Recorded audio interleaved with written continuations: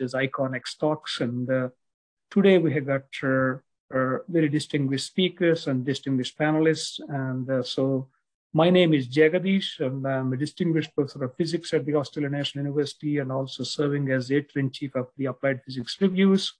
And it's really my pleasure and honor for me to really moderate this particular session.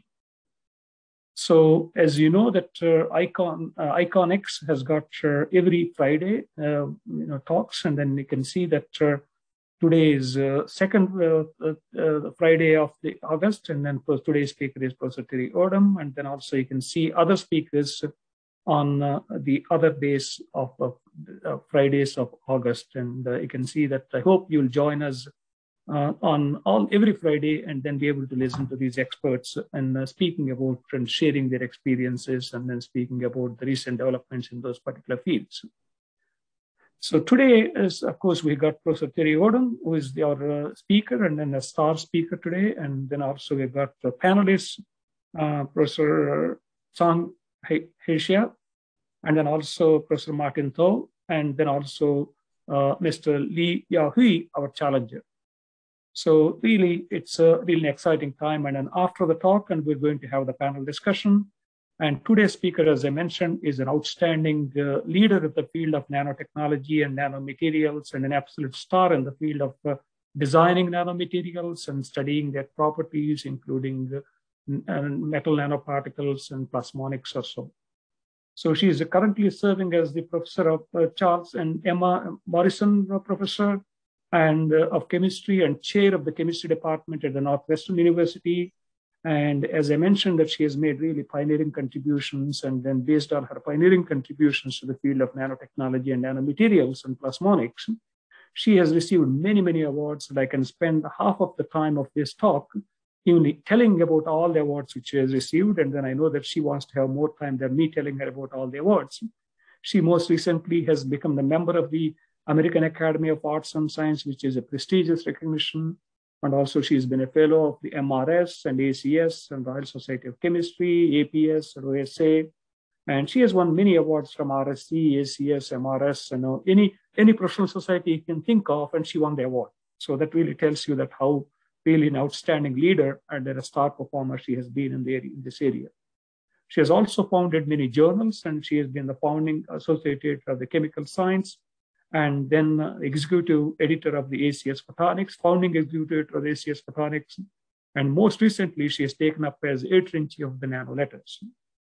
And then without further ado, and then I would like to suggest that she's going to really now talk about this, the designing of these plasmonic lattices, and then really, the sharing as most of the recent developments and excitements in this particular field. Could you please join me warmly welcoming Professor Odom to really give her a talk. Thank you very much. Teri, please.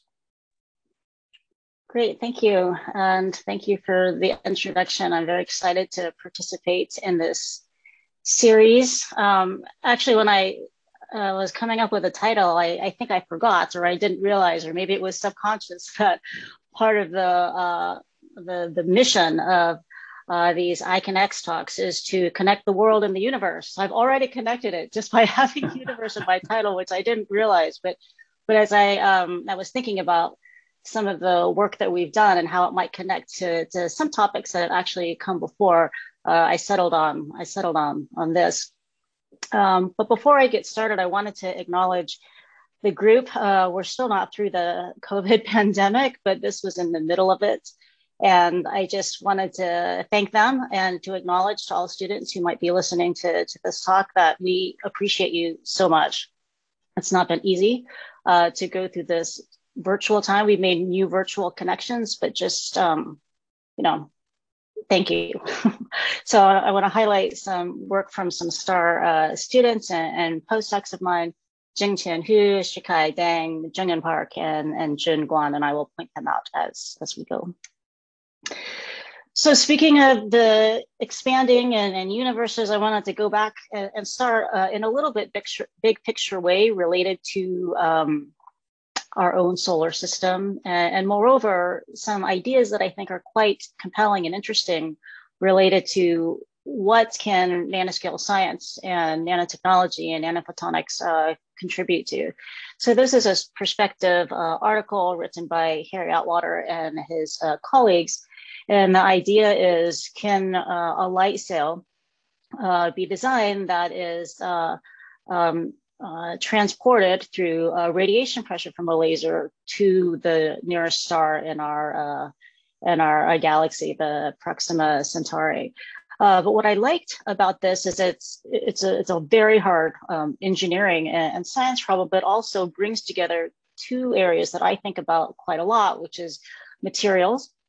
What are the best materials designed for any application, as well as photonics, and in particular, nanophotonics. So the light sail needs to be as lightweight as possible, but also robust. So what are the design principles for something like this? And so it provides some real motivation to start thinking about some of the fundamental science that we're working on and how then it can potentially be translated into these bigger problems. And so along these lines, there's been major progress in the miniaturization of coherent light sources, such as lasers. And you can see the timeline at the bottom down here, mostly starting in the 1980s, about 15 years after the discovery and invention of the laser. And so you can see from a photonics perspective, there's the vertical cavity surface emitting laser to the sizes of the microdisc. So you know that sizes are still starting to be confined to the wavelength of light. Photonic crystals and metal-based cavities and plasmon-based lasers. But these are all fundamentals that is starting to be translated into really everyday applications, for example, within VCSEL technology and facial recognition and smartphones, and even all the way to on-chip atomic clocks. So there's a whole range of interesting technology that has come out of the science in the design of small coherent sources. And similarly for optics, can we transform the normal way that we think about manipulating light and focusing light, and even in large Fresnel-like lenses, such as these the ones that are often used in lighthouses? And how do we change that or transform that to flat optics? And what has been interesting is that you don't just get lighter materials. If you can do this, you'll notice that this is an example of an analogy of a Fresnel lens that can be done on a flat surface, is that there is now a discretization of the features. So instead of having just a gradient in phase based on the shape, now you have a discretization of the features that are contributing to those phase changes.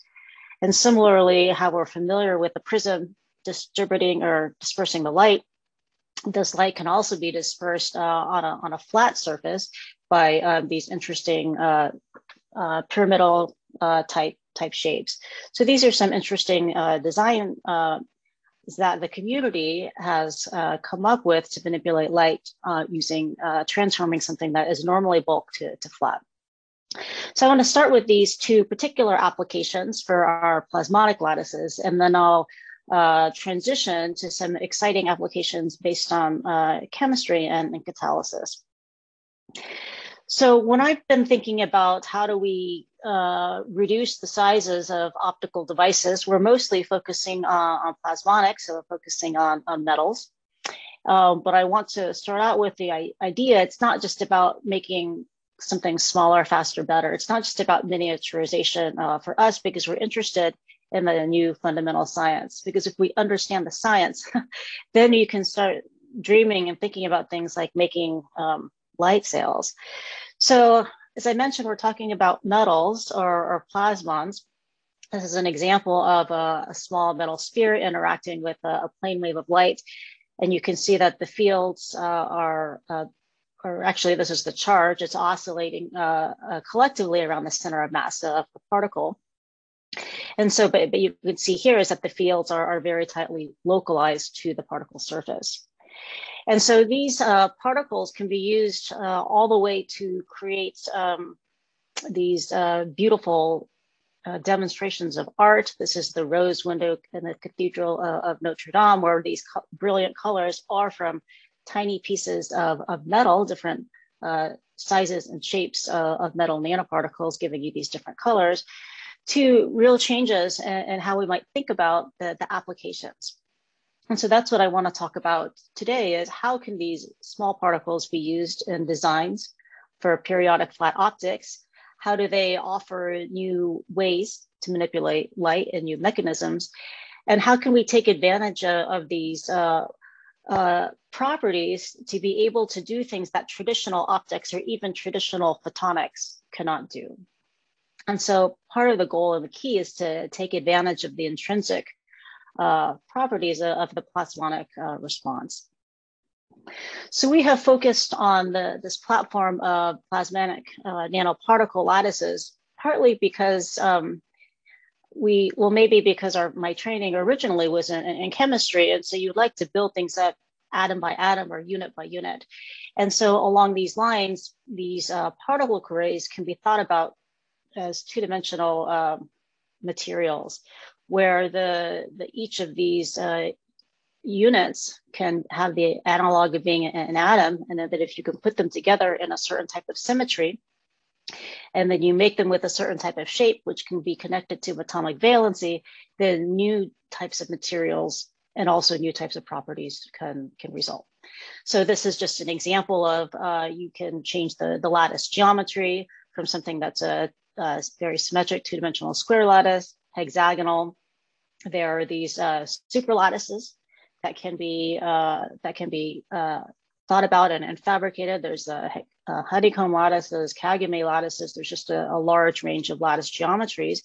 And then similarly to shape, you can have very symmetric shapes like spheres or circles and these diamond-like shapes. And then the material space is also quite large. And the materials composition will mostly affect the wavelength range that they will operate. So there's a big design space depending upon what fundamentals and applications that we'd like to go after. So this cartoon on the left summarizes some of the immediate applications we have thought about, for example, in the use of these particle arrays, in the use of lasing applications, or in the use of lensing. And that's what I'll focus on primarily today. But then there are other ways to use these particle arrays to mediate strong coupling and interesting types of solid state molecular emitters, as well as the ability to interact with two-dimensional materials and affect single photon emission from hexagonal boron nitride. So just by having this large platform, it expands, if you will, the universe and the possibilities of what these lattices can be used for. Okay, so let's talk about the fundamentals first. So as I mentioned earlier, these individual particles support localized surface plasmons. This is a dipole excitation. The fields are tightly localized to the particle surface. If we take these particles and space them on a photonic spacing, it's hundreds of nanometers, and we couple it to a diffractive mode, you'll notice that all of these particles have the same phase. You can see this here. And the fields still are tightly localized to the particle, with the major difference that these fields within the lattice are now 2 orders of magnitude higher than on a single particle. So this collective effect makes a big difference in terms of local field enhancement. And so these types of collective modes, where we're coupling the plasmonic effect, because that's the unit, to the diffraction as spacing, these are often called lattice plasmons or surface lattice resonances. And so they take advantage of the properties of what we like best for these types of systems, meaning they take advantage of the photonic effect based on the diffractive spacing. So the resonances are very high quality, very narrow, but they also take advantage of the plasmonic effect with their high local field enhancements. And so this is what the fabricated sample looks like that supports these surface lattice resonances, or SLRs. These are typical design parameters for lattices that are in the visible region. This is an example of an area, typical area that we fabricate. It's about a centimeter squared. And this is a scanning electron micrograph. So you can see the particles are fairly uniform. But what I really like about this type of architecture is that you get 2 different types of plasma modes all in the same sample. So these are these very narrow SLRs that I introduced earlier, but because they're built out of the collective excitation interaction of these individual particles, you still support the individual resonance as well. So you have both excitations in a single, you can access both excitations in a single substrate. And you can see that as you change the refractive index environments around for these particles, that the wavelengths will also shift to longer wavelengths as the refractive index increases.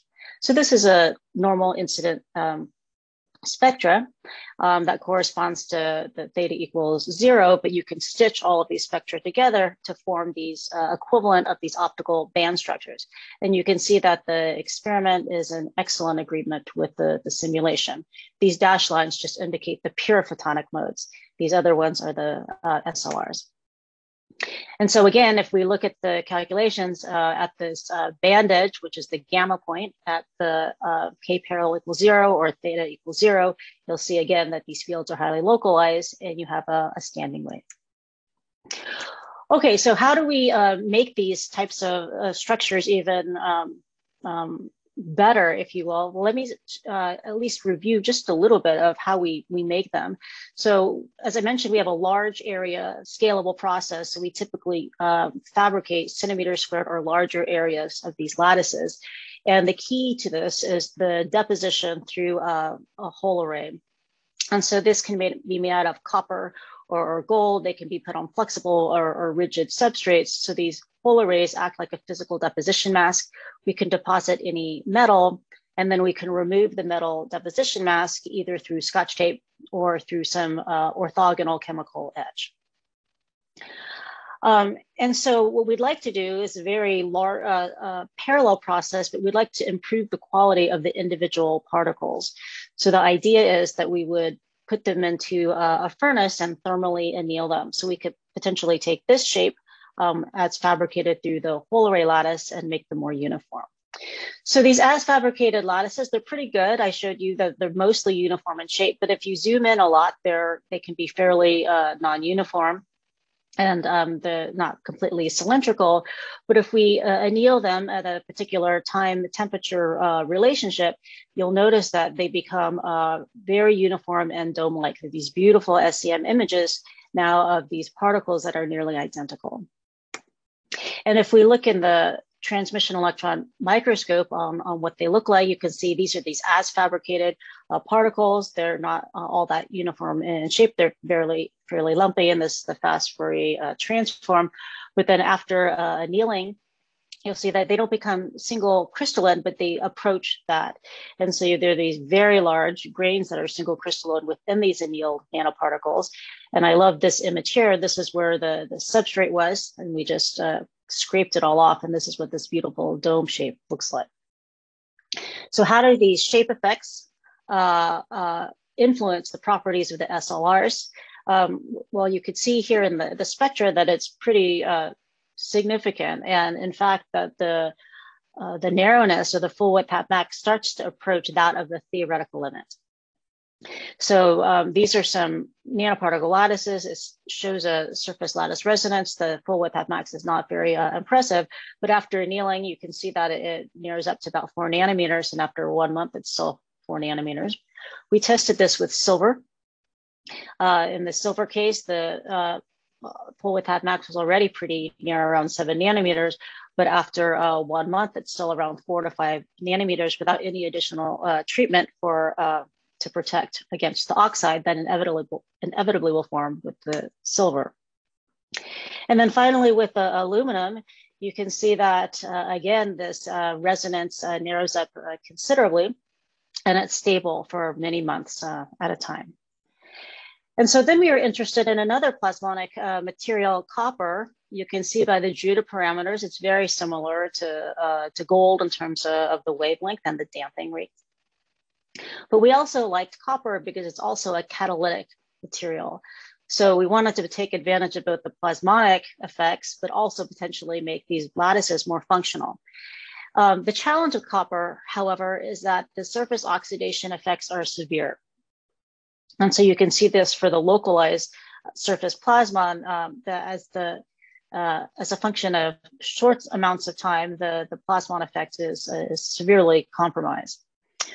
But because copper is catalytic for graphene, we could imagine that we could use the copper as a catalyst to grow graphene only on the particle surface, and thus not only protect from oxidation, but also to create these really quite interesting functional materials.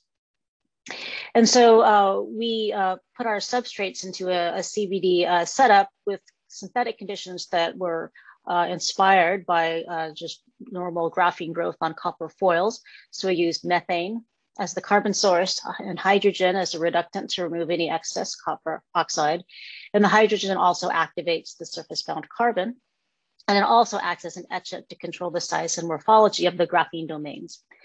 We had to operate at a relatively high pressure so that because we're at these high temperatures, so we don't evaporate all of the copper. And this is what the time temperature profile looks like for this synthetic conditions. So these are how we start out with the copper nanoparticles, and then we put them into a CVD furnace. And then you can see that we, again, because of these high temperatures, these are reshaped, but the particles look really uniform. If we evaluate them in the transmission electron micrograph, you can see that there's a few layer graphene around the particle surface, and it's only on the top that was exposed. You see that this is the substrate here, and there's no graphene that grew there. And moreover, if we look at the XPS, you'll see that all we maintain are these copper peaks. The copper oxide peaks would occur around this binding energy or this binding energy. You see a little bit after a month, just on the as fabricated copper. So we have these really nice materials now that are few layer graphene over the copper. So does that affect the optical properties? Well, you see here that the optical properties still look quite nice with the graphene on the surface. The predicted calculated SLR is quite narrow. And then if we compare with the experiment, you'll see that we've exceeded that. So for experiment is even narrower than these finite difference time domain simulations. And it's 2 nanometers, and even after a month, it still remains very, very narrow. And so this is I think, a really exciting direction that we're continuing to pursue, where we're able to not only achieve very narrow resonances, which are important for some applications, but to create multifunctional materials. And I'll close the talk with an example of taking advantage of some of these effects.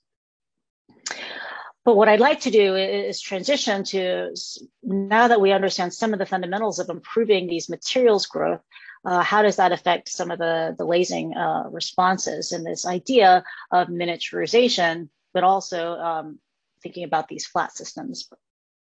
So I'll be talking about this particular application, but I want to acknowledge the depth and the breadth of the design architectures for plasmonic-based lasers.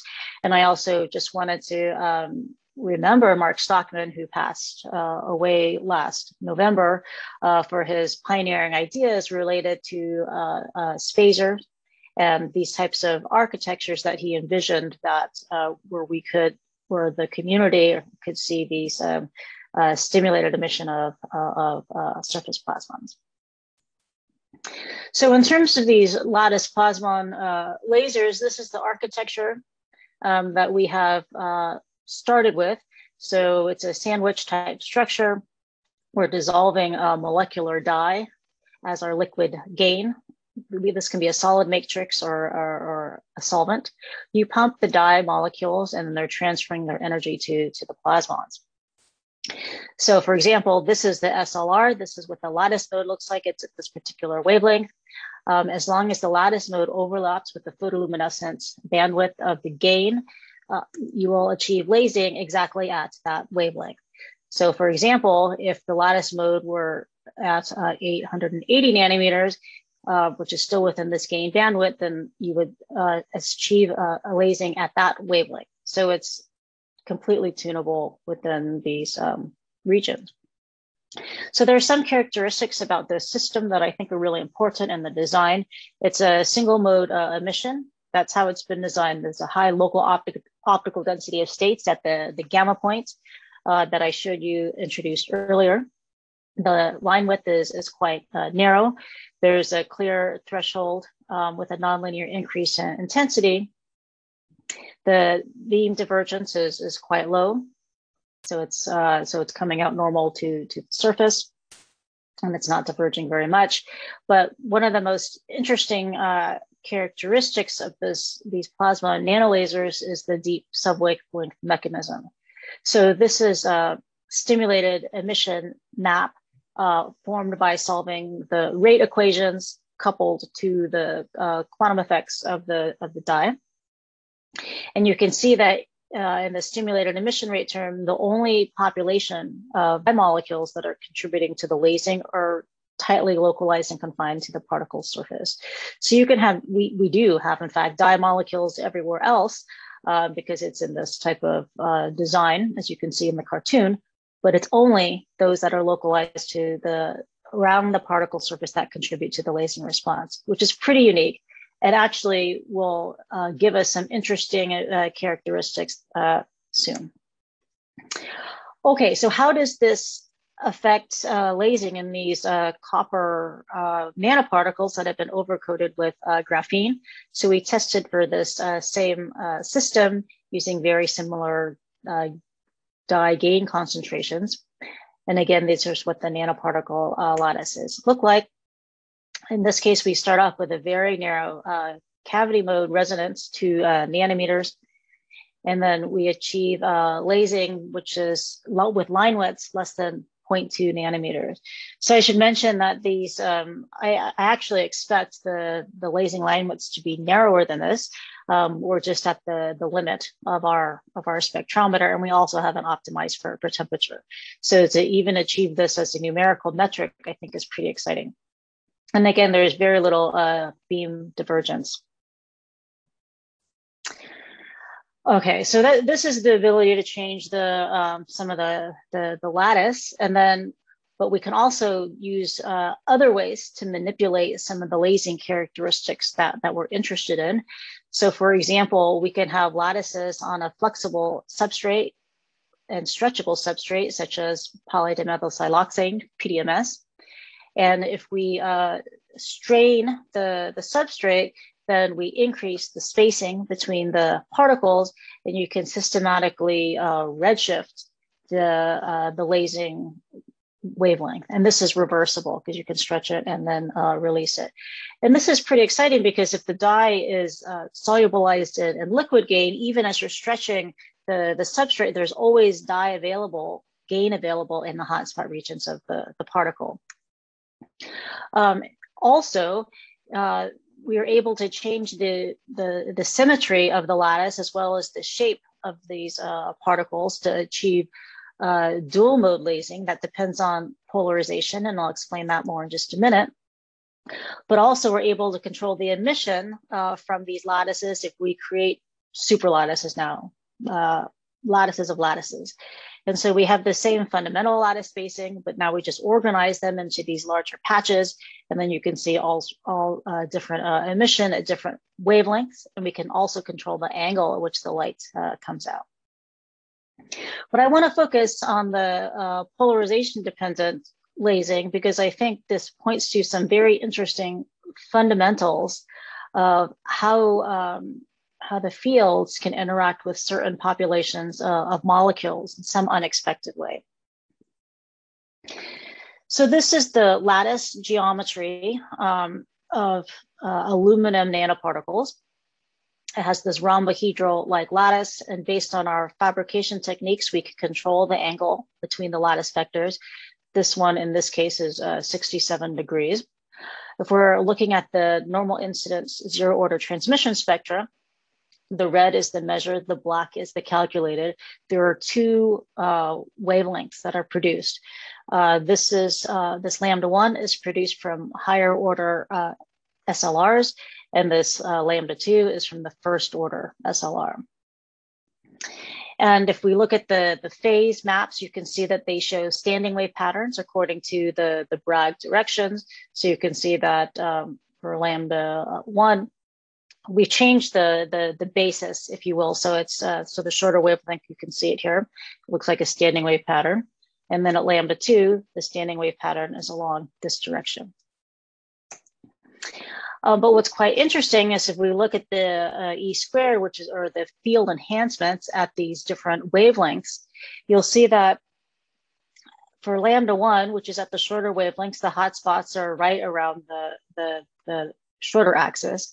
But also for lambda 2, the fields are highest at this shorter axis. So this is not true for these circular cross-sectional particles, but it is true for these rhombohedral diamond-shaped particles, which I think is quite interesting. So the fields are highest at these, you know, the standing wave patterns are different, but the fields are highest at these particular regions, even though they occur at different wavelengths. So this will have some bearing on the lasing response and the mechanism.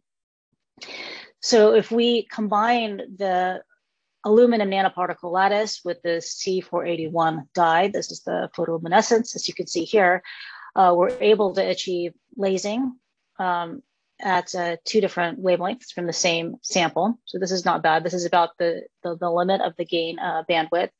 If we look at the light curves, we'll see that the thresholds are about the same. But if we were trying to understand which population of molecules is contributing to this, it's quite exciting, and it's easiest to see in the simulated spectra.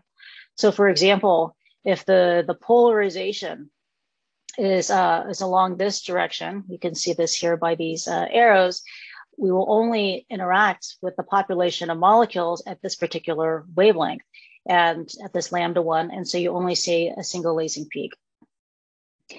If you're at an intermediate polarization, so you can see what that looks like here, you have partial population that can contribute to the lasing signal at short wavelengths and partial population that can contribute to the lasing signal at longer wavelengths. And then finally, if you're at this particular angle, this is like 56 degrees, you'll notice again, all of the hotspots, this is the stimulated emission map. So only the molecules that are here in the stimulated emission map is contributing to this lambda 2. So this is pretty interesting because you have molecules, different molecules within these same hotspots that are interacting with either the one of these SLRs or the other SLR to produce lasing at either of these wavelengths. This is really interesting mechanistically, and I think there's a lot of exciting outcomes that can come from this. So in terms of extending these lattice designs for multimodal or even multicolor trending toward white light lasing, we can stack these lattices together. And so this is a sandwich-like structure of 2 different lattices. And if we design them in a judicious way, then it's possible that we could have these overlapped colors that would be additive for white light. And so we designed these aluminum nanoparticle lattices. We designed just 2 of them. One has a 450 nanometer spacing, one has a 350 nanometer spacing. And so this one is similar to what I just introduced. You have a shorter wavelength resonance or a more fundamental SLR, and then you have these higher order SLR modes. And then if you decrease the lattice spacing from 450 to 350, then this decreases this fundamental, blue shifts this fundamental to shorter wavelengths as expected. So then we can combine each of these lattice modes with different dye molecules. So for example, if we could combined this 450 nanometer lattice with this 20 millimoles of C480, you get lasing at short wavelengths. If we can combine this 350 nanometer lattice with 50 millimoles of C500, you have this green lasing emission. And if we combine this 450 nanometer lattice with 3 millimole of the DCM dye, you have this longer wavelength lasing. And so we can start thinking about these designs in terms of building this up one by one. And so it turns out that if we mix these dyes together, we can not only get different colors out, but we can control the relative lasing intensities by controlling the ratios of these dye molecules. And so we chose these concentrations such that we can, because there's different losses that need to be overcome at the different SLRs. These are empirically determined. So we combined some DCM into the C480 we now pump this solution, and you can see that depending on the volume ratios of these different dye gains, then you'll have higher intensity at longer wavelengths, or you could have higher intensity at shorter wavelengths, or anything in between.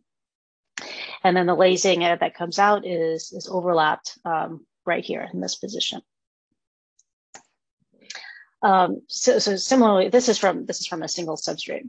But if we decide to now make this sandwich-like structure, we first want to characterize the properties and see the effects of incommensurability on these potential twist angles. So these, again, a longer wavelength, a shorter wavelength than DMSO. If we look at the normal incidence, zero order transmission, at any of these in-plane angles or rotation, you can see that for unpolarized light, they all remain the same. So this looks quite nice.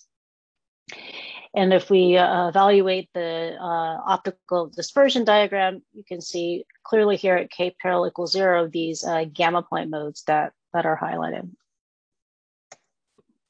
So now we have the option of these 3 different types of dyes to combine in different ways. And just to focus on the 2-color lasing in the beginning, we can either combine DCM with the 500, or we combine the C480 with the C500.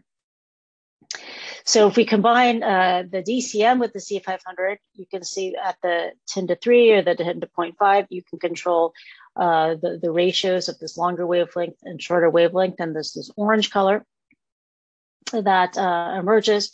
And similarly, if we now combine the C480 with the C500, and again, you can control the volume ratios, and everything is now shifted to shorter wavelengths, and we have this sort of light green emission, light green blue emission. And then finally, we can combine all 3 dyes together. This is the CIE color plot.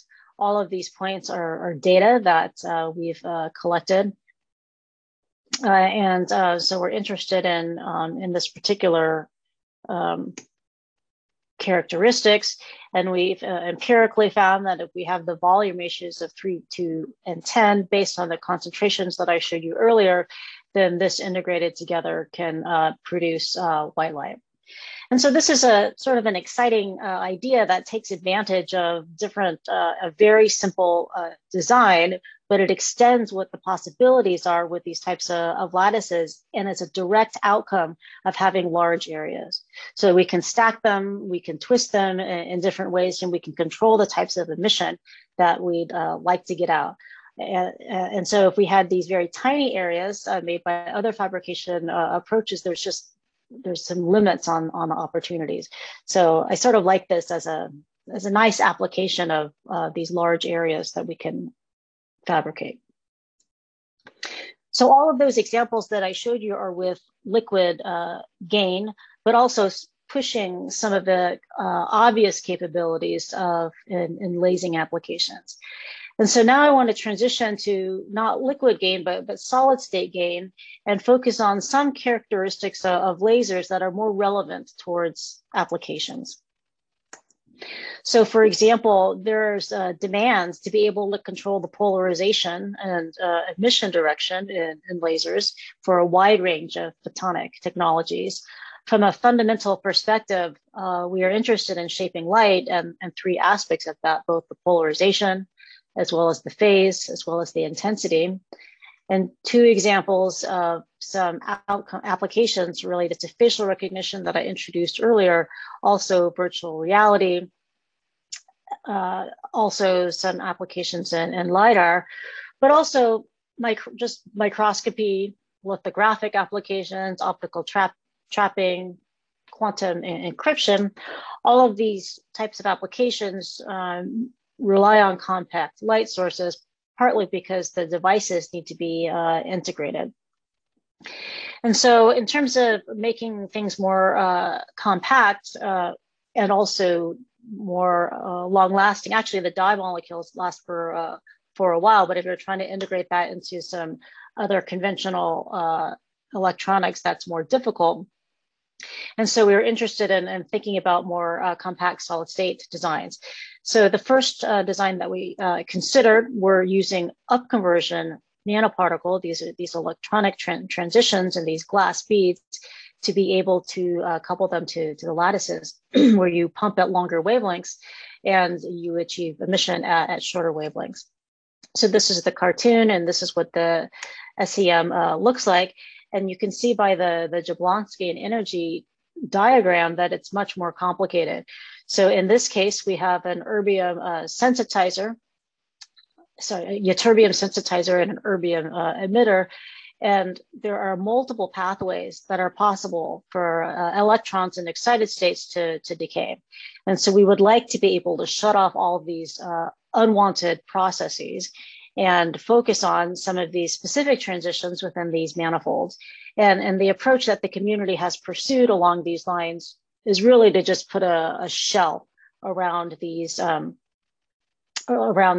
core particles to reduce phonon losses. And so that has been actually really important in the design of these upconversion nanoparticles for integrating with other materials. And then again, this is the energy transfer that we want for the plasmonic lattices.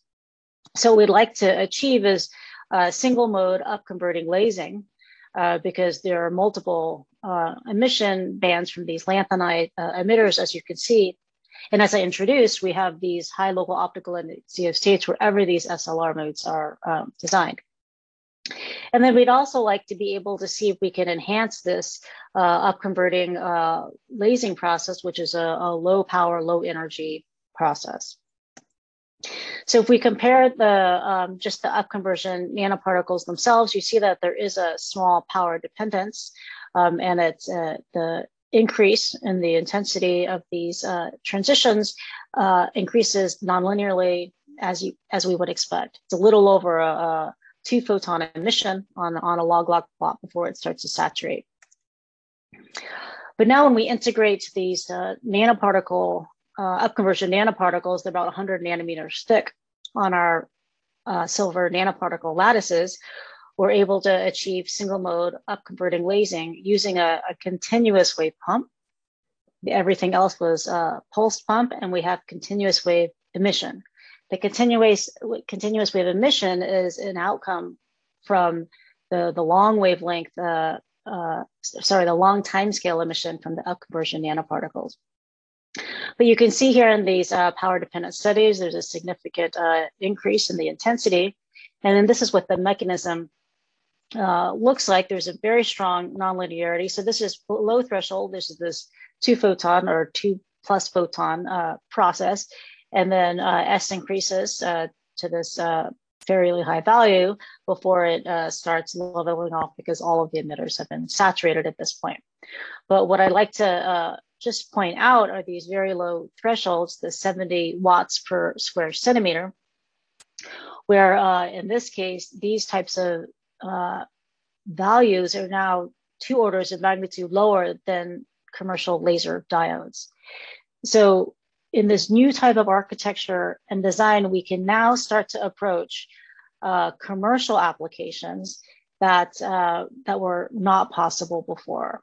And so I like this. It combines really interesting aspects of the plasmonics. You're taking advantage of that by dumping everything into a single mode, all the energy into a single mode, as well as these upconversion nanoparticle responses. So I think this is very exciting.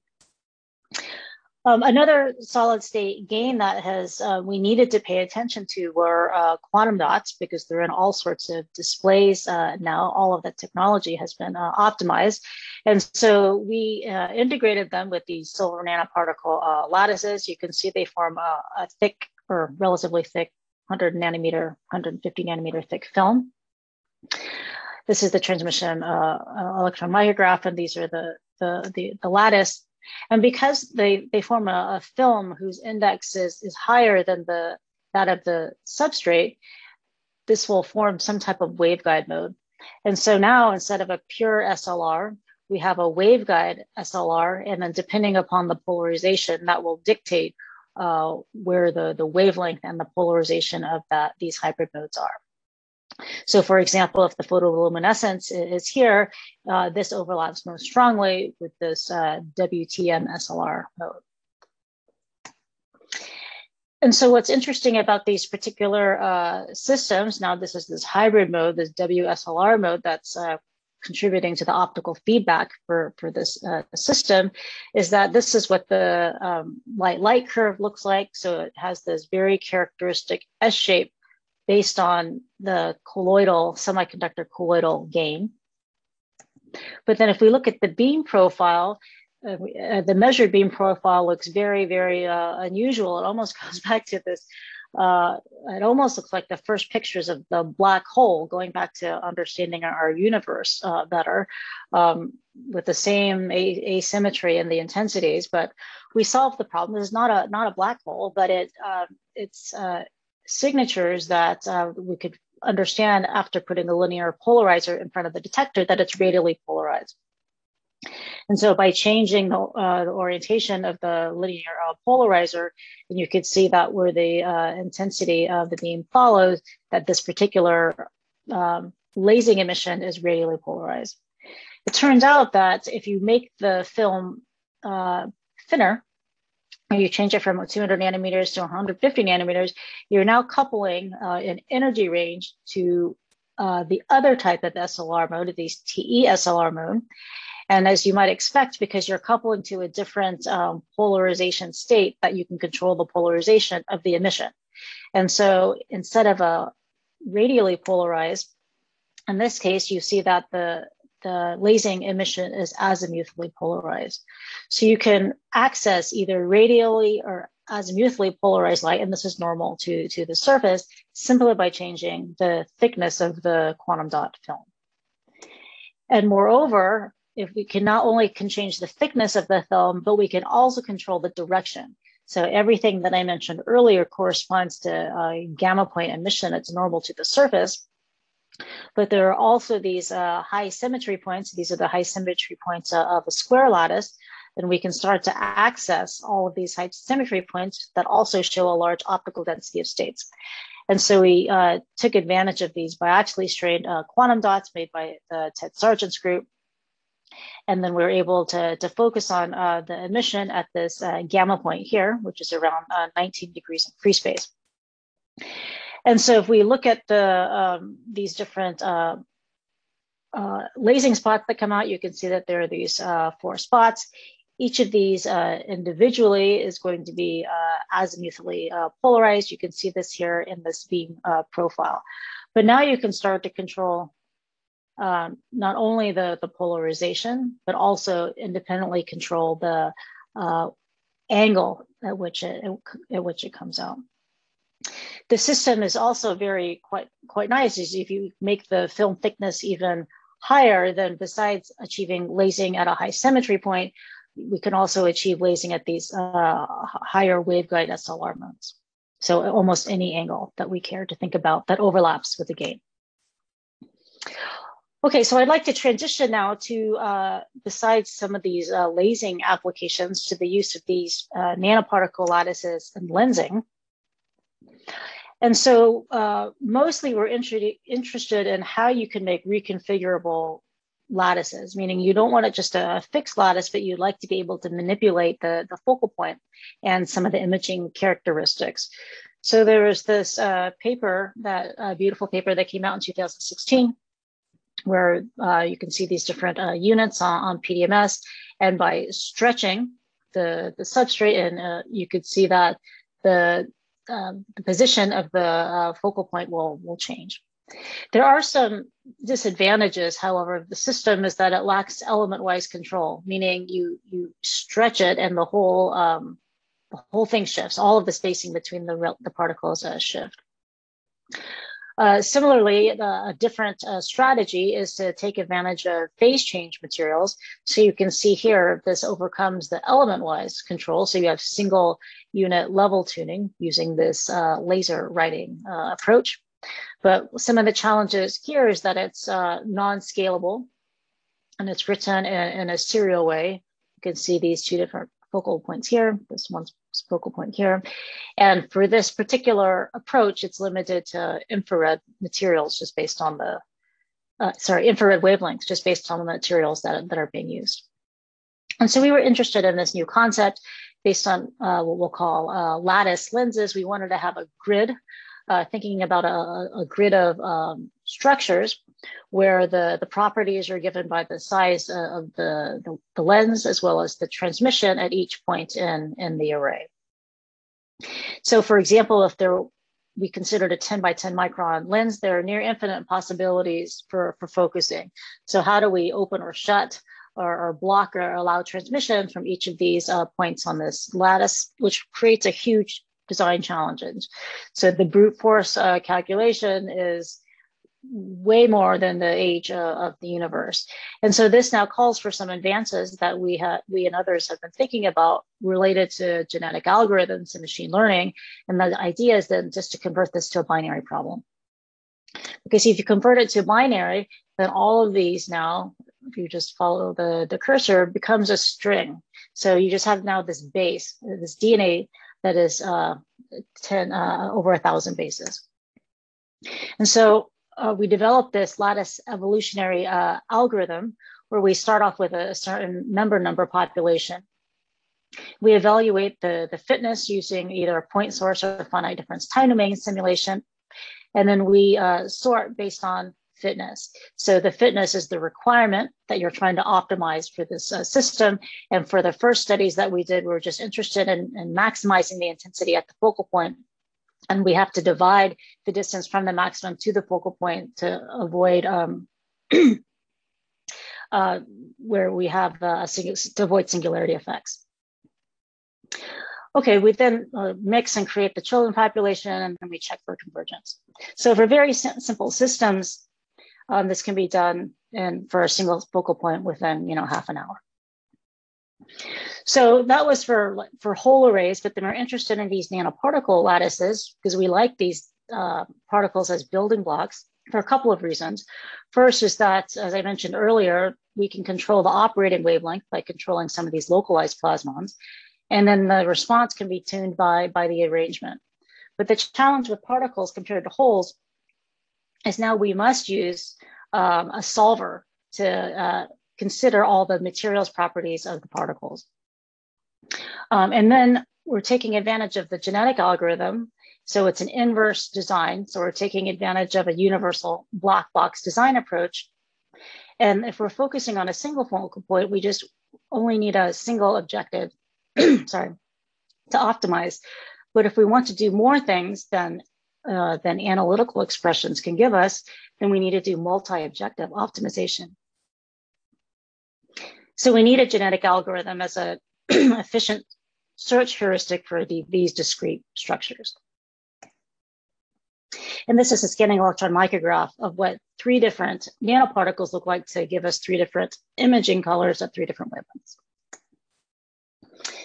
But we want to demonstrate imaging with this simpler system with these SLRs that I introduced earlier. So how can we take advantage of these strongly coupled nanocavities?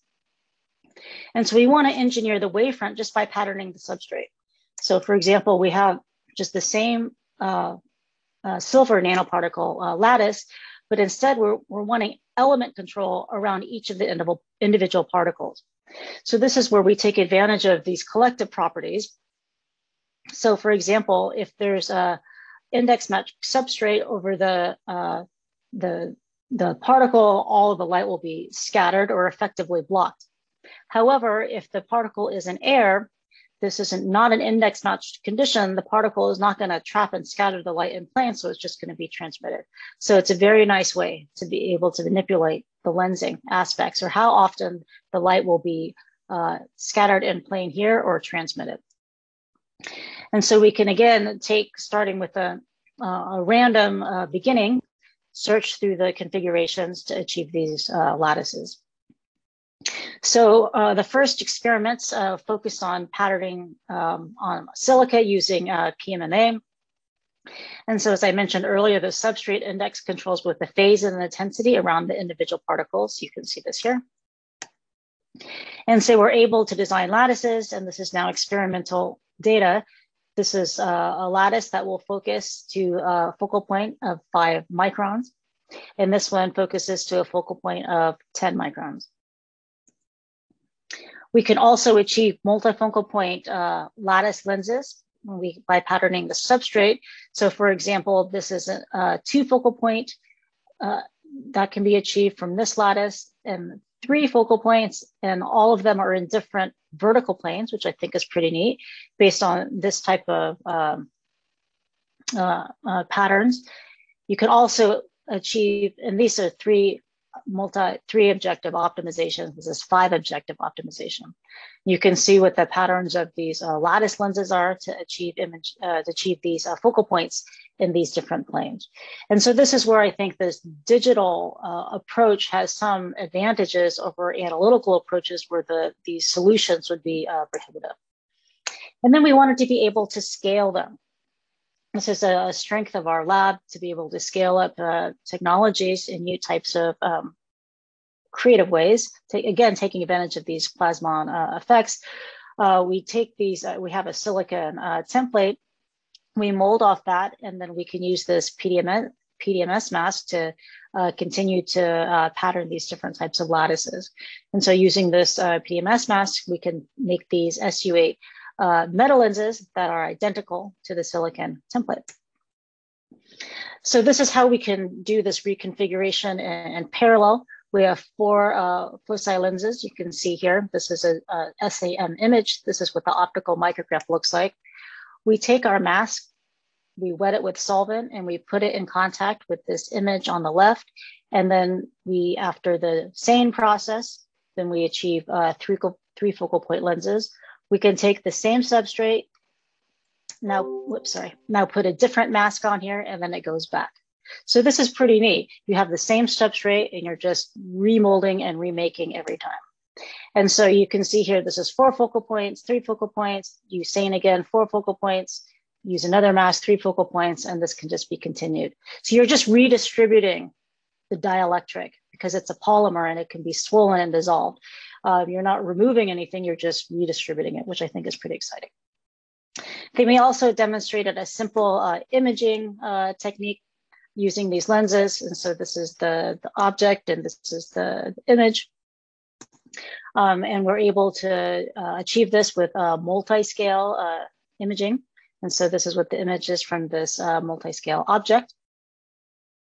We're also able to achieve imaging in a single plane, but also imaging in multiple planes. And so again, we're just using this reconfigurable idea. We use SANE to take the same substrate, we mold it into the features that we want to get these types of images. And so you can see here from a single focal lens, this is the image that you would expect. And then from a multifocal point lens, depending upon the planes, will depend on the magnification. And so this is a first image, and then this is the same image, but just larger. And then we can do this in different types of ways. You can take the single focal point. We can do SANE with a different mask to get 2 focal points, and then this is the image that is formed. And similarly, 4 focal points, and this is the image that is formed. So there's many different ways to just reconfigure the imaging properties just based on the single lattice, patterning the dielectrics.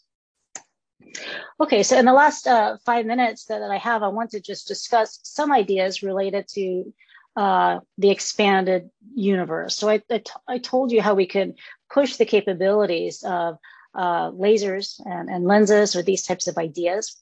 And now we want to focus on some areas in photocatalysis. And this goes back to the multifunctional piece that I've been excited about from the very beginning. So we're interested in these copper platinum core shell nanoparticle lattices. We want to use the copper as a plasmonic aspect and the platinum for catalytic properties. And platinum is a good catalyst for hydrogen evolution reaction. And of course, the copper lattices support strong near fields.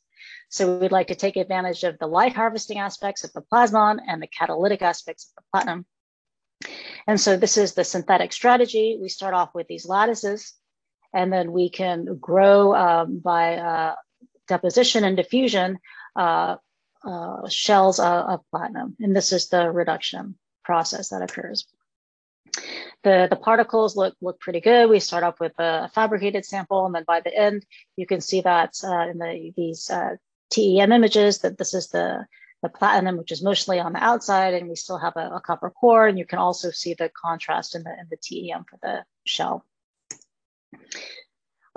So we first tried to test these as just photocatalysts, and then we found out that we just don't have high enough densities for our current setup to be able to measure the hydrogen evolution. So we decided to push the system a little bit more by making it doing a photoelectrocatalyst. And so we put these particle arrays on ITO, which is indium tenoxide, which is transparent, but it's also conducting. And so then now we wanted to use this type of substrate, but we needed to simulate the different types of modes that we could test.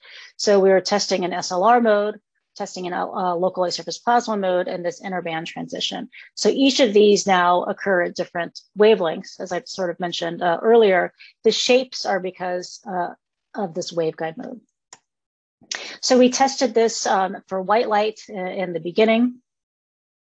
And so you can see this is the plain copper, just the platinum by itself. And then when we have the core shell particles, and you can see that the catalytic activity for the copper nanoparticles, as well as the copper core shell particles with platinum, they're intensity dependent. So yes, we take advantage of plasmonic effects because the platinum is not plasmonic. It doesn't have any light intensity effects.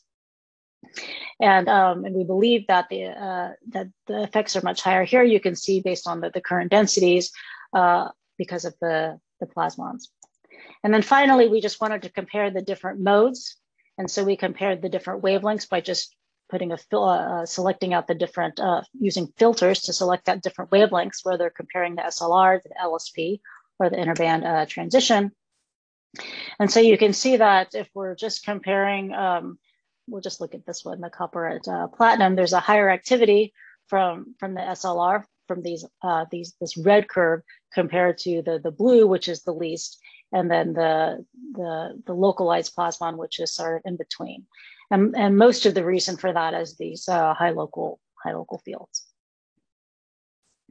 Okay, so in summary, I introduced a new way to think about improving the quality just fundamentally of the lattices, which also gives us greater capabilities. Introduce some ideas of nanoscale lasing that produces very interesting technological characteristics. An idea for flat lenses that combines advances in genetic algorithms with just different ways to manipulate the phase on an element style, single element style, and then a platform for other light matter interactions in terms of photoelectrocatalysis, but also there are many other things that we can imagine related to these confined chemical reactions.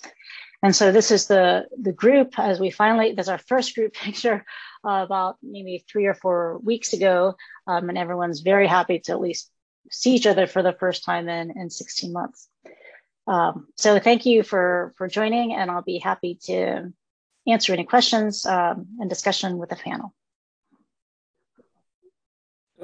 Thank you very much, Teri, for that inspiring and exciting talk, and then really covering a broad spectrum of topics of nanoscale plasmonic lasers and to flat lenses to photocatalysis. It's really, really very stimulating, and I'm sure that our participants have really learned a lot from you, and I'm quite excited about these developments in this particular field.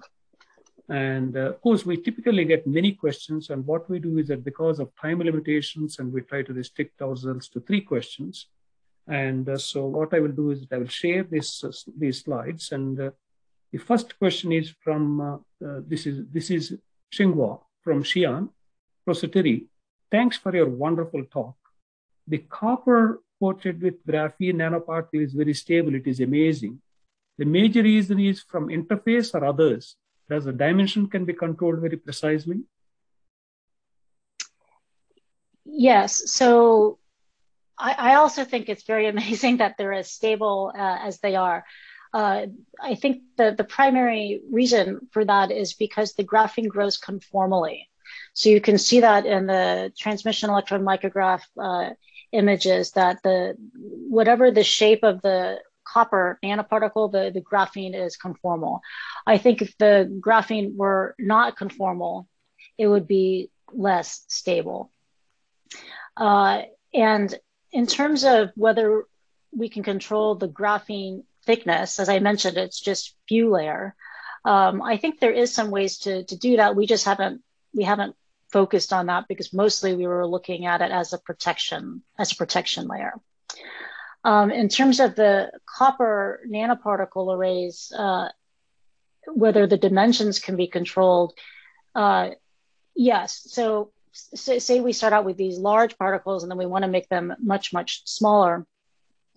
I think that's possible. You just have to control either by the starting materials or controlling the rates and the temperatures. So we didn't want all the copper to evaporate, which is why we were at the 900 degrees, but you can imagine elevating the temperature a little bit to create faster evaporation of the copper. But then you also need to make sure that the reduction of the methane is still possible to form the carbon. But the other thing I should mention just briefly about this, I think it depends on the size of the particles. So the graphene grown on foils, they will have a finite area that they can be single crystalline. So I think if the particles were very, very large, it might not be as conformal, that interface. But because the particles are fairly small, they're on the order of 100, 150 nanometers, that's still enough for the graphene to be fairly conformal. Okay, thank you very much, Teri. And the next question is from Huyun A from Guangdong University of Technology. What is the evidence of SLR generation? Does SLR wavelength deviate a lot from RA edge? Okay, so as I mentioned, the SLR, or the surface lattice resonance, is a hybrid mode. It's a hybridization of the localized surface plasmon from individual particles, as well as photonic mode, or the Bragg mode, in-plane Bragg mode. So in terms of does the SLR wavelength deviate a lot, I would say the blue edge corresponds pretty well with the Rayleigh anomaly. It has to. It's the photonic mode. And you can mostly estimate that by lambda, the spacing between the particles times the refractive index to first order. That's what that will give you. Thank you. But just as, okay. Yeah, go ahead. Please go ahead. Sorry. Oh, just as a reminder, the Rayleigh anomaly is a pure photonic mode, but the SLR is a hybrid mode. Yep. Okay, thank you. The last question is, this is Chen from Chengdu. Nice talk, Professor Odom. How stable these dye lasers are, and is heat generation an issue? What powers you can get from these plasmonic dye lasers and upconversion lasers? So the dye lasers, it depends what you mean by stable. They can operate not forever, but for a long time. The reason for that is if they're in liquid. So if the dye is in a solid matrix, the devices will die in about 30 minutes. If the dye is solubilized in liquid, they last hours and hours and hours. And the reason for that is because you'll always have, by Brownian motion, molecules in the hotspot. So you don't get lasing from the same molecules, okay, but you get lasing from molecules that can make their way into the hotspots. That's what's very special about the dye laser system. The heating is only an issue when we're related to solid gain. So for example, in quantum dot lasers, we want to achieve continuous wave emission from these lasers. We've been working on that. We're still working on that. But there are challenges on getting enough energy into these dots. And so then, yes, in that case, there are some heating issues. But we're trying to work on some design principles to overcome that, but it's not easy. But yes, so in that case, there are some heat generation, but there isn't heat generation if you're just thinking about absorption from the cavity, because the light excitation, these are optically pumped devices, is being absorbed by the gain, and then it's being transferred to the plasmon. So you don't have to worry about heating from the particles themselves. The power generation, this is a good question. It's not that high. You know, you would say, oh, you pump in all of this energy, and then what is the powers that you get out? It's not nearly what we would like yet. We're working on that. We're working on finding ways to lower the thresholds, and also take advantage of new types of cavity modes so that you increase, just like in some advances in photonic crystals, so that you can actually increase the power outputs. But that's an area of current research right now. Good. Okay. Thank you very much, Teri, for that great talk and really giving such detailed answers to these questions. And may I request all of you to really please join me to thank Professor Teri Odom for giving such an exciting and inspiring talk. And so thank you very much again, once again. And then now let's move to the panel discussion. And so we've got, today the panelist is Professor Martin Tho from Iowa State University. He's an associate professor there. He's really an absolute expert in the area of soft materials and designing new materials. And so he has also received many awards, including Mary Fraser Scholarship from Harvard, Fellowship from Harvard, Black and Veatch Developing World of Dissemination Award, and ISU Research Excellence Award, and the Lynn Anderson Award. So quite variety of awards he has received. And so he's an absolutely rising star. And welcome, Martin, and then great to have you here. Thank you for joining us. Thank you. And then, of course, I don't have to introduce our host and founder of the IconX Talks, and Professor Tsang Heisha. We call her lovingly Alice, and everybody knows Alice. And Alice from Beijing, and that's how everybody knows her internationally. And she is the one who really started this IconX Talks, and then she's a professor at Peking University. And her interests are in the MEMS area, and then she has made pioneering contributions to MEMS, and great to have her here with us as well. And then our challenger is Mr. Li Yahui from Shanghai Jiaotong University, and he is a PhD candidate in the School of Electronic Information and Electrical Engineering, and then he did master's degree from Harbin Institute of Technology, and he has won the Outstanding Graduate Award from Harbin Institute of Technology, and then great to have our challenger here with us. I want to thank, first of all the panelists for joining us this evening. And so generally in these panel discussions, we give the opportunity to our challenger first, because challengers are the future leaders, and it's important to really give them the opportunity to really interact with the speaker. And maybe Li Yahui, could you please go ahead and ask any questions you may have to Professor Odom, please? Professor Odom, thank you for your wonderful talk. And I'm Yang Hui from Shanghai Jiaotong University. How can machine learning use to predict the properties of the superlattice structures? The superlattice is related to the arrays of arrays, that structure, or just general in the imaging, the lenses? Which is more interesting to you? I think it's a general, yeah. Yep. Oh, general question. Okay. Yep. So the reason that we like to use the tools that make the most sense for any application. So for things that we can predict the properties of just using a general solver, we'll do that. You can solve Maxwell's equations in frequency domain, time domain, whatever makes the most sense for that particular application.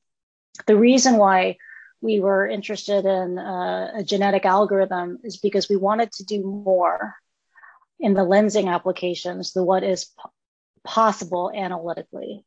So if you solve the equations for where should the focal point be, if you have this type of index and you have this different size, it's easy for a single focal point. That's just, the Fresnel lens type design. But if you wanted to start designing substrates related to, can you focus light in three focal planes? Can you in different XYZ directions? That's not so straightforward. And so we wanted to do things using a digital approach or the genetic algorithm approach that we could not do using a simple analytical approach. That's the only reason that we did that. And I should mention that genetic algorithms are difficult for plasmonics because you have to use finite difference time domain simulations to model the structures. Genetic algorithms are much easier for photonic devices that are mostly made out of dielectric.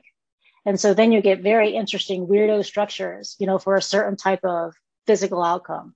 If you want light emission, a certain wavelength or a certain polarization or a certain propagation direction, then there's these very interesting structures that result based on that type of optimization. But for plasmonics, it's really difficult. That's why it's not been done much.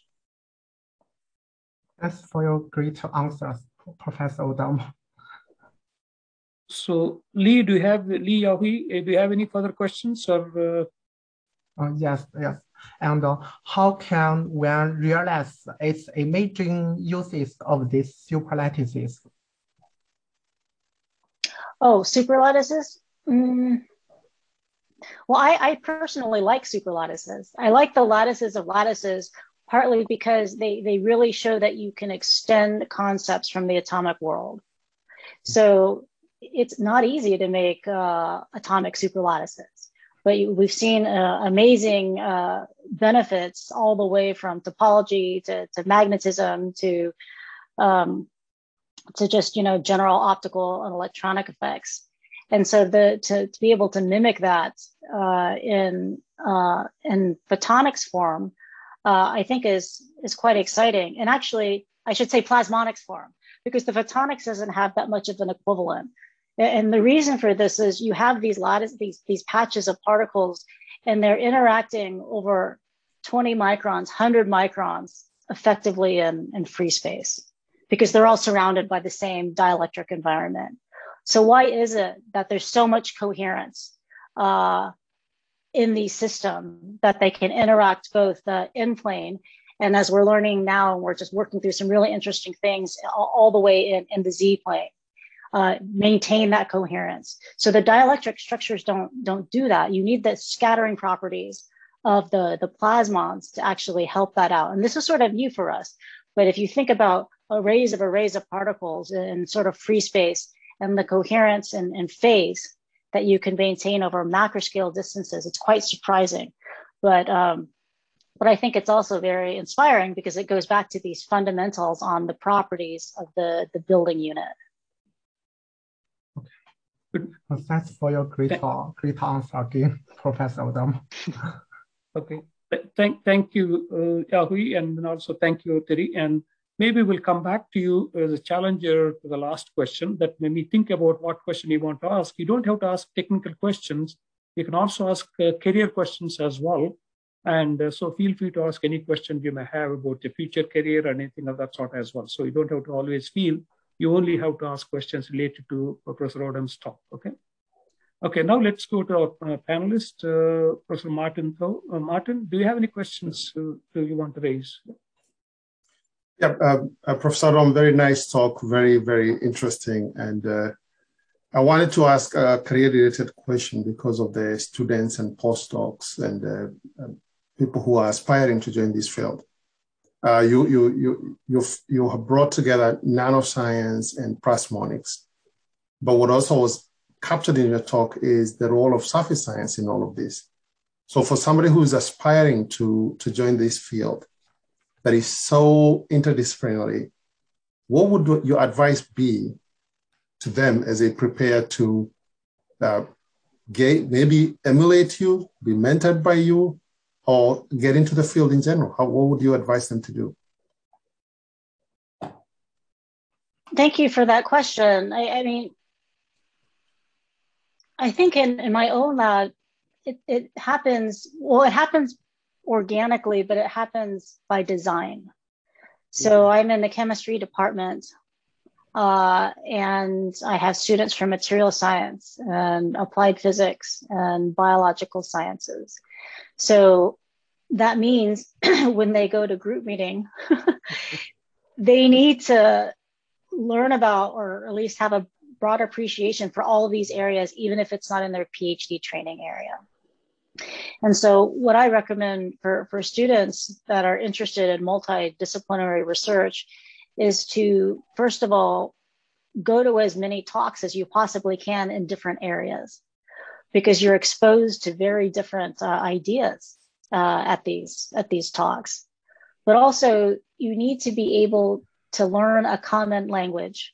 So how a physicist will explain things is not the same thing as a chemist, it's not the same thing as a biologist, and it's certainly not the same thing as an electrical engineer, even if you're talking about something as simple as ion or current. It's just not the same. And so can you develop a common language that intersects all of these different disciplines? That's hard work, but it has to be done. Has to be done. And I think that the last is realizing that, you're not going to, it's a rare circumstance that you'll be prepared for multidisciplinary research. Rare. I mean, you have a PhD in something very specific. And so if you really want to make a mark along these lines, you have to be willing to continue to work hard outside of your formal training, right? Outside of the classes that you typically take, outside of maybe what is even required for your group. And it takes some work, and you have to sort of like it. But I would say all of those things are quite important for multidisciplinary research. Oh, and then one last thing I should mention, because I just thought about this, is you have to know who you're talking to. So say I'm intersecting surface science and lasers. Will the laser people care that I've done something on the surface?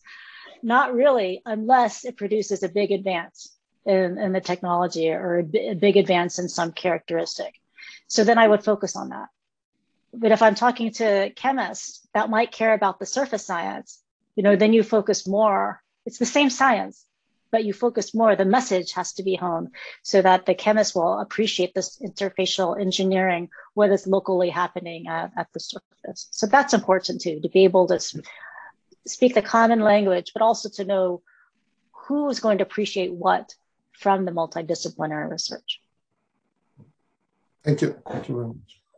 Okay, thank you very much, Teri. Thank you, Martin. And so maybe we'll come back to you if we have any time permitting, and then maybe we'll go to Alice. And Alice, do you have any questions to our panelists? Yes, I do have some questions. I totally agree that Teri said the people in different areas need, develop some common, language can get between. I think this most important is the questions. What kind of question you want to be addressed? Yeah, if you get to the questions, then everyone, can use their language to answer that. So here, my question for you is, I really get some ideas from your sandwich structure. You remember that you have a sandwich structure? That's very interesting. I'm thinking, is that possible? We MEMS person, or we all very familiar with the DMD. Yeah, the structure from PI. We use for, project and all these things is like, the mirror, with the tuning some angles like this.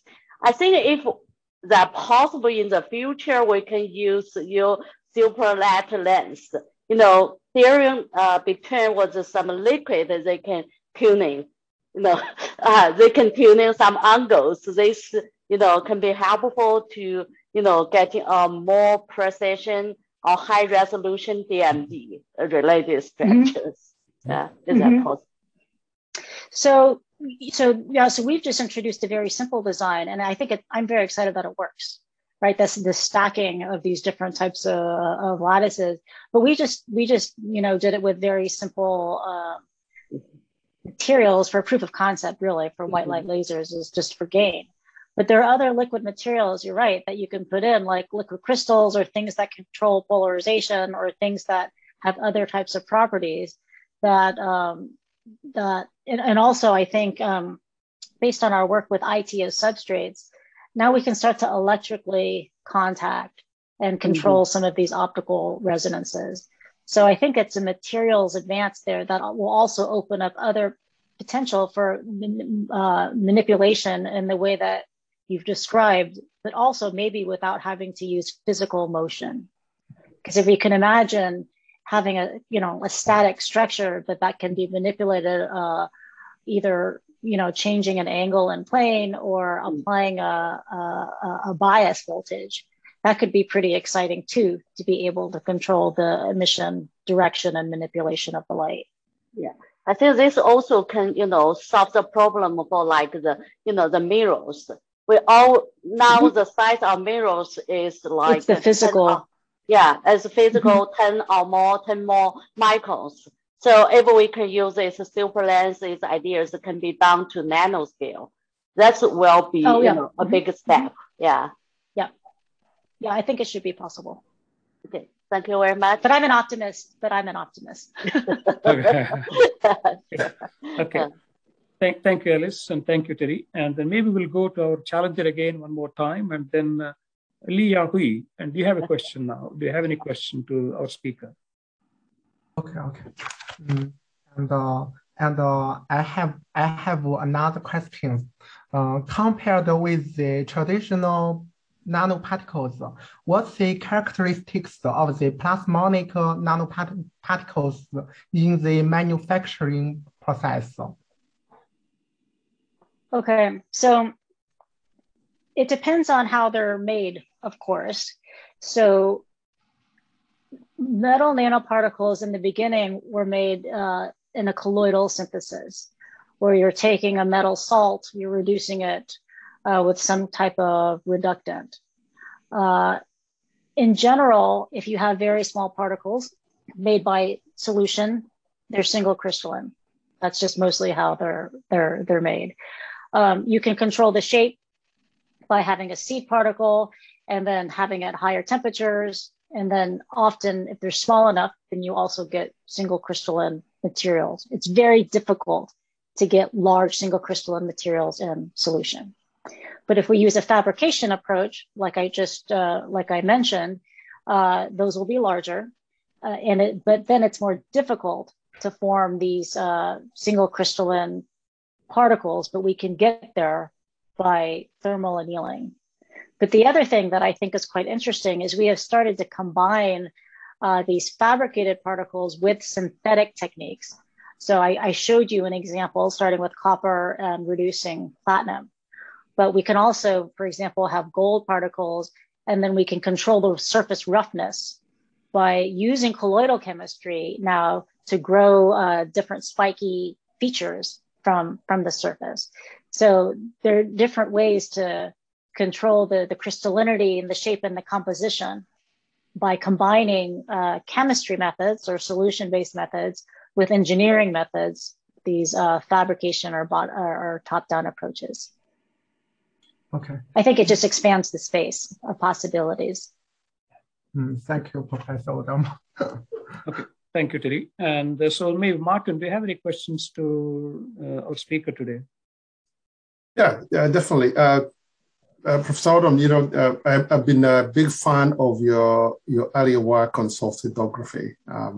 We've been doing some of the work and using the PDMS, hard PDMS to do molding, and looking at that career, again, coming back to a career, and having been, I think we both shared a mentor at different times, George Whitesides, and coming from a lab like that where you were doing very hands-on fabrication, how did you migrate all the way to Plasmonics? People ask me this all the time, actually, because my PhD advisor is Charlie Lieber. And we worked on scanning tunneling microscopy. My thesis was the structure and electronic properties of single-walled carbon nanotubes. So I started with scanning tunneling microscopy as well as single-walled carbon nanotubes. That was my PhD thesis. Then you go to patterning with George, and then how do I get to nanophotonics and bio, et cetera? I just learned a lot. So I arrived at Northwestern in 2002. Hired in 2000, arrived in 2002. And I was interested in analogous properties. So I think I've referred to it as the talk, atoms can do one thing, then what can photonics do as analogs? So I started based on these ideas. I was inspired by, I've always loved quantum things. So the quantum corral that Mike Cromie and Eigler had done, quintessential. So I was interested in the optical analog. Can we build an optical corral? So I started working on that in the beginning. We used near field scanning optical microscopy and, see if we could see these effects. But then I realized that, NSOM is too hard. It's too hard for me. And so then we moved to other types of things. But I like your question, because I had advice from the beginning of one of my mentors, colleagues. He said, I think it's really risky for you to be working on what you're doing. You don't have any formal training in this. No optics training, no XYZ training. And I said, you're right, I don't. But I'm willing to learn. And it's no guarantee that if I do the safe things that I was trained in, that will be meaningful or advanced science. And if I were going to fail, I want to fail on my own terms. I want to try this and learn this. And if it doesn't work out, then that's okay. I mean, it's okay, it just doesn't work. And so that's sort of the progression. I had to learn a lot. But at Northwestern, people like George Schatz, they helped you learn a lot. And so that's how we made this big shift in the types of science that we work on. Yep. And the reason I'm asking that question is for the sake of the students who, they might look at your profile and what you've done, and they might look at your pedigree and say, oh, Charles Lieber, George Whitesides, but they don't realize the risk that you have to take and the boldness that you have to step out of your comfort zone and get a little bit uncomfortable and always be a student. Getting a PhD doesn't mean that you stop being a student. And it's always encouraging. I'm in the same platform too. So I've never done medals, but I'm in it now. So I understand what you're saying. But this is true. This is what I tell people to always, or I recommend to people to always stay a student. We always have to keep learning. Yeah, Teri, I like your answer. Yeah, it just right match the I can X, right? Yes. Yeah, I can do everything X. Yeah. Not only you already, in your research had the universe. Now your answer is right match this. Yeah. Thank you very much. Okay.